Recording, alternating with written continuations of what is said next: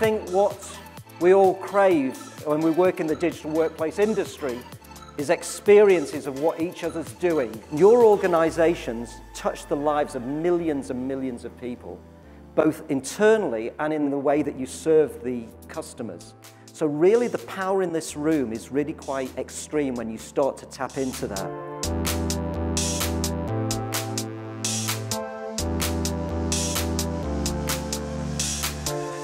We're trying to better enable self-service. So in the second half of the year, we're launching a pretty significant project to bring together support center content from all of the departments that offer employee support and make it more accessible to employees so that they don't have to pick up the phone.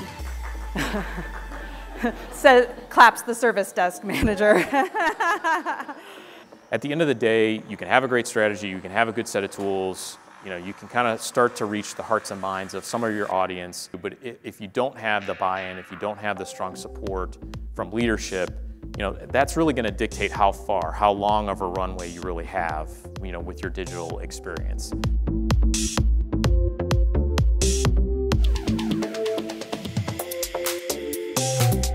The rise of work chat has been the single largest phenomenon in social tools since email.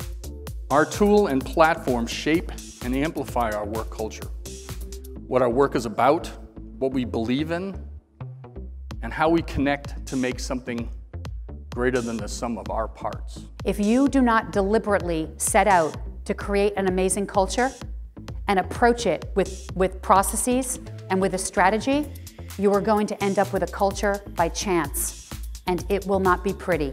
When your employees are engaged, they trust your senior leadership team, and they feel an emotional connection to your organization the same way they did their first day on the job.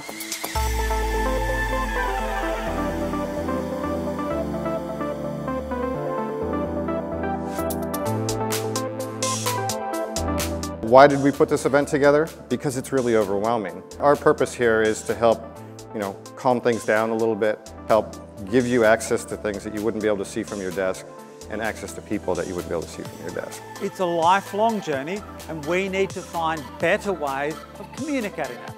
Dream big, but deliver often.